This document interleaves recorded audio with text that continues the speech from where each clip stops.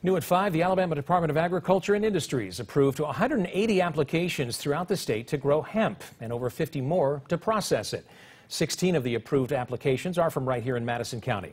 WAAY 31's Stephen Dilsizian spent the day learning about what could be an important industry for the state. It comes from the same family as marijuana, and it's now legal in Alabama. Well, kind of. Hemp can be used for a lot of things like clothing, just like cotton and things like that. I think it can help the industry around here. Heather Gates supports the state granting legal licenses to grow, process, and study hemp.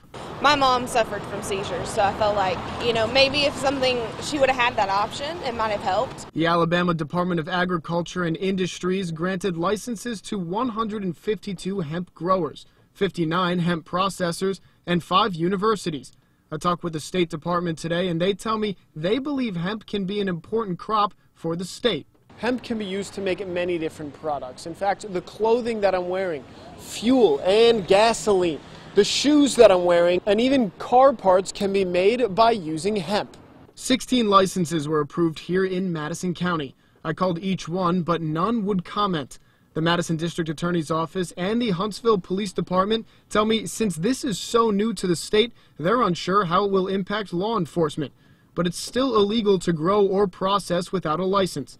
Hemp is defined as containing less than 0.3% of THC, the chemical found in marijuana.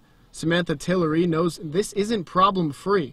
I mean, realistically, there's dangers with anything, and sad to say there's people out here robbing people for drugs and all sorts of stuff. But Gates is on board and is willing to give the new crop a chance. I think a lot of people judge before they really do a lot of research on things, and they just say what they've heard. In Huntsville, Stephen Dilsizian, WAAY 31 News.